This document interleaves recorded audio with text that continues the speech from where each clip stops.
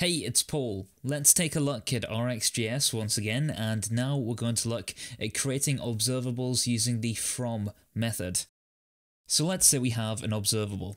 Once again, we're going to have my observable is equal to rx.observable.from, and the from means we can pass in a particular value.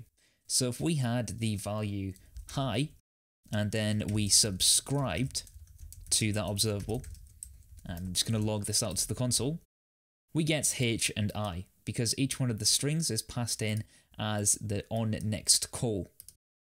If we add this to an array and run it again, we actually get the string itself, hi, instead of two different characters.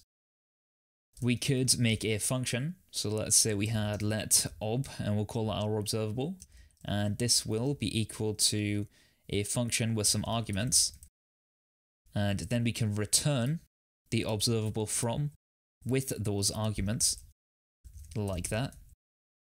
We can then say ob and then pass in some arguments.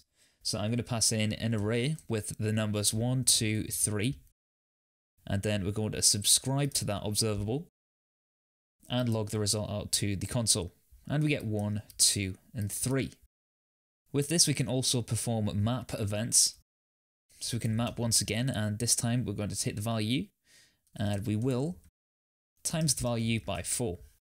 And we get 4, 8, and 12. So this is just another way to make an observable, and I recommend we do it like this. So creating observables using the from and passing in some arguments. We can then subscribe to the observable, and of course during this point in time we can also map it and do a variety of other operators.